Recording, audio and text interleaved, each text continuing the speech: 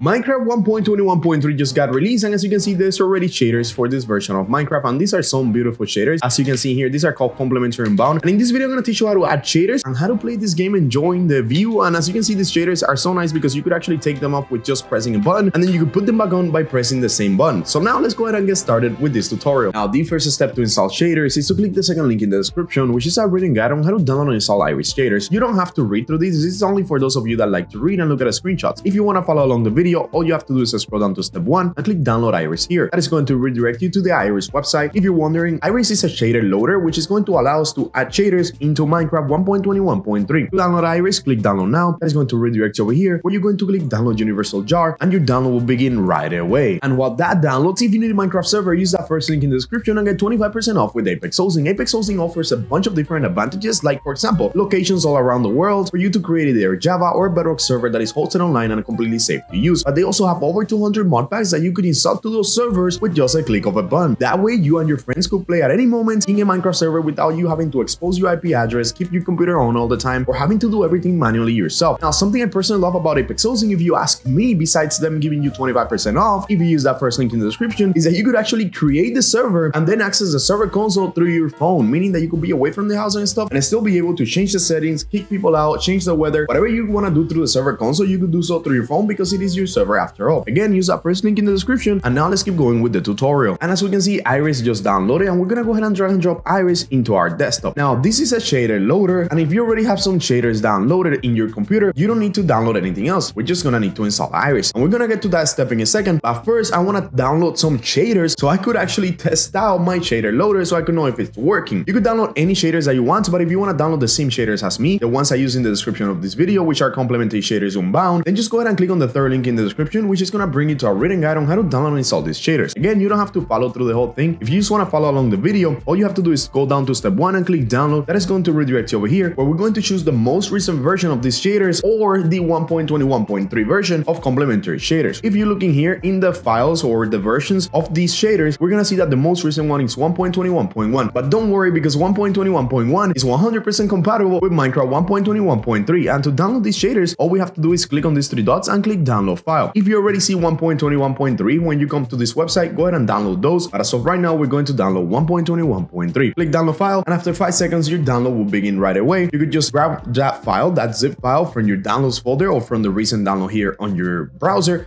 and go ahead and drag and drop it into your desktop just like we did with the Iris installer. Now with these 2 files in here, and again, feel free to use any other shaders, you don't have to use the same ones as me, but I do love complementary inbound, so that's why I'm using them. We are ready to begin. The first thing you want to do is make sure that you have closed Minecraft as well as your Minecraft launcher. It's very important that you have played Minecraft 1.21.3 at least once in your computer, because that creates an instance of the game, so then we can install the Iris shaders into that instance of the games and you don't have any crashes or anything like that or any errors while installing the Iris shaders. The next step will be to right click on Iris, click open with, and then select Java right here, and that is going to open the Iris installer. Now if you don't have Java and you couldn't open the Iris installer, just stay around for a second and I'm going to show you how to fix that. But those of you that managed to open the Iris installer, just select 1.21.3 and hit install. And like I was saying earlier, if you weren't able to open the Iris installer, that is because you need Java 21. This is extremely important, but after the update for Minecraft 1.20.5, I believe you now need Java 21 for installing any type of mod, any type of shaders, creating a server, or anything that you do that requires you using jar files. You're going to need Java 21. Java 21 is a program or software or whatever you want to call it. It's actually a programming language that you need to install into your computer to launch that type of jar files. It is a requirement. This is not optional. If you don't install this, you're not going to be able to install any mods, and you're not going to be able to then later on play the game once you install the mod, if let's say that you had some older Java and you were somehow able to open the Iris installer. Because I know that if you have like Java 8 or Java 17, you will be able to open the installer, but you will not be able to then play the game once you install the Iris shaders. Okay, I'm going to leave that link in the description for you to install Java 21. It's going to be labeled something like Java 21 or something like that right there down below in the description of this video. Now that we have installed Iris shaders, as you can see, it says completed in here. Let's go ahead and close the installer. We don't need it anymore. And guess what? You could even delete the installer or Iris because you already installed it. Now go ahead and open your Minecraft launcher, and I'm going to show you how to add those shaders into the game, because we installed Iris, but we still haven't added any shaders. Now, if you follow along and you did everything right up to this moment, you should have Iris and Sodium selected right here for 1.21.3 automatically. However, if that's not the case for you, just head over over to installations, and in here make sure you have modded selected. As you can see, without modded you won't see Iris and Sodium, and if that still doesn't do it for you, just click on new installation, name this whatever you want, like for example Apex Hosting, since they'll give you 25% off if you use the first link in the description. And then for the version in here, just type Iris and then select the most recent one, which should be 1.21.3 as you can see here and read at the end, and then just click create here on the bottom right once you find Iris 1.21.3. That would add an instance of Iris for you in here in case it wasn't here automatically when you open the launcher. Anyways, once you find Iris and Sodium for 1.21.3, just go ahead and hit play on it. You might get this little prompt in here. Just click that you understand. If you don't know what you're understanding or accepting, this is pretty much saying that you understand the risk of playing modded Minecraft and stuff, and you feel free to read about it here where it says read more about player safety features, but this is totally normal. Everybody has gone through this if you have modded Minecraft in the past. And then just hit play and wait for the game to open to play with shaders, but you still don't have shaders added. I'm gonna show you how to add shaders, so stick around. Now once we open the game using Iris, we're gonna go ahead and launch a world. It could be a single player or a multiplayer world. You could use this on a server, and if you don't have a server, remember first link in the description, and you could use your own or create your own using Apex Hosting. Anyways, now that we're here in a world, it's time to add the shaders. So how do you add the shaders, you might ask? All you have to do is press escape, head over to options, and then head over to video settings. As you can see, this whole menu here has changed. It looks completely different now, and what we're going to do is click where it says shader packs in here, and as you can see, this is a different menu. This is new to you because now we're able to add shaders. To add shaders, we're gonna click where it says open pack folder right here on the bottom left, you could say, actually on the bottom center of the screen, and that is going to open a folder that should be empty for most of you. As a matter of fact, I'm gonna go ahead and delete the file that was there. In order for you to add the shaders now, all you have to do is drag and drop that zip file that we downloaded earlier. If you follow along this video, you downloaded complimentary inbound. If you already have your own shaders from the past, you could go ahead and add it in here, because one of the great features of Iris shaders is that it's backwards compatible, meaning that you could add shaders from maybe Minecraft 1.18 and they might work. It's not a guarantee, but they might work in here. So go ahead and add whatever shaders you want to use, and then once you have it here in this folder called shader packs, you could close this folder, head back into the game, and you should see complementary inbound right here, or whatever shaders you added. Now go ahead and select it and then hit apply and give it a second for it to load, as depending on your computer this might take longer or this might take less than it will take for me. And let's just wait for those shaders to be ready. And after a couple seconds, as you can see, we have shaders here. Let's go ahead and hit done a couple of times and go back into the game, and there we go. We have shaders in Minecraft 1.21.3. This is amazing. This is actually beautiful. I love how these shaders look. This is complementary inbound for you guys. And something pretty cool about Iris shaders is that if you press the letter K on your keyboard, it actually disables the shaders without you having to go into the menu. And if you press it again, it actually enables them back. And also if you press O, you could actually head over to the shaders pack menu without having to go through the whole escape and then video settings and all of that. So that is pretty cool, guys. Don't forget to subscribe if this video helped you. And as always, bye bye.